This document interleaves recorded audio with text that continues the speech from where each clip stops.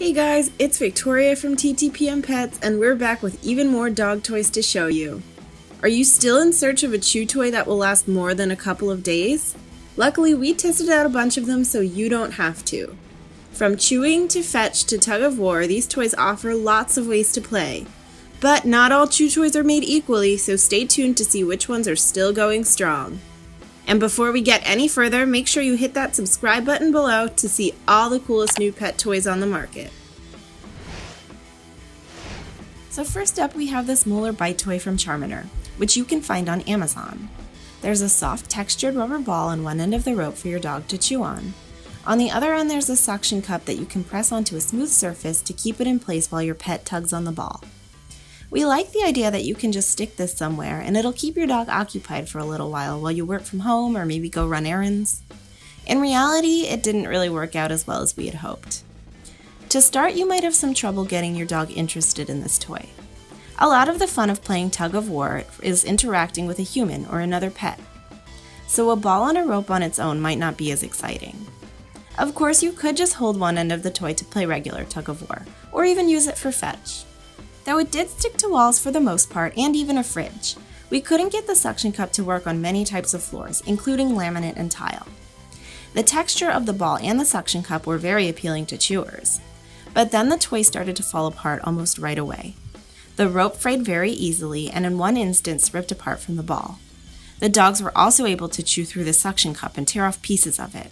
Not only does this ruin the toy's ability to suction to anything, it also puts your dog at risk of accidentally ingesting pieces of their toy. So even though this did end up being pretty fun for the dogs, we do wish it was built to last longer.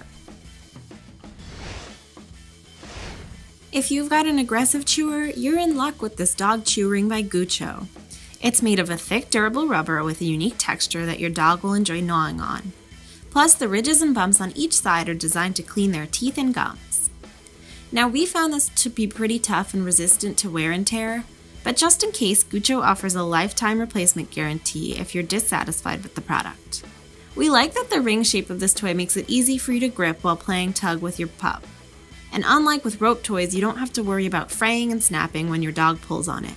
One downside is that this toy doesn't create much distance between your hand and their mouth, so you may get some slobber on your hand, and you'll also need to be careful of accidental biting. This is another product that's great for fetch, because it's easy to throw, or you can roll it on the ground like a wheel for your dog to chase after. But we should note that we only tested this product in the large size, which measures 6.5 inches across, and is also quite heavy and dense. It was a hit with our large breeds, but we think that smaller dogs will struggle with the size of this and trying to pick it up. Next up, from Julius-K9, we have the Cotton Nylon Tug with 2 handles, as well as the Cotton Nylon Tug with 1 handle. According to Julius-K9, these tugs are used in dog bite training because their slippery surface encourages dogs to bite down harder. The company says that the nylon-enhanced material makes the toys bite-proof, while the inside is the same material used in mattresses to make them resilient. These tugs offer a lot of different ways to play. The handles make it easy for you to play tug with your dog, or for 2 dogs to play tug with each other. These are also lightweight, making them easy to throw for fetch. The texture is appealing to chewers and soft on their teeth. This was especially popular with some teething puppies. We had no issue getting our dogs interested in these toys. We got a couple of different styles of the 2-handle toy. Some of them came with smooth and almost rubbery handles, and the other one came with fabric handles. In our experience, the toy with the fabric handles remained intact, but the smoother handles started to fray and come apart after our dogs chewed through and tugged on them. The single-handle toy also showed some fraying, and one of the dogs ripped a hole in the bottom. So although our dogs loved these toys, they also started to wear them out pretty quickly. Also from Julius-K9, we've got the IDC Neon Fluorescent Ball with Closable Handle. This is a squishy ball made of silicone, and the material is soft, which is good for teething puppies as well as older dogs that like to chew.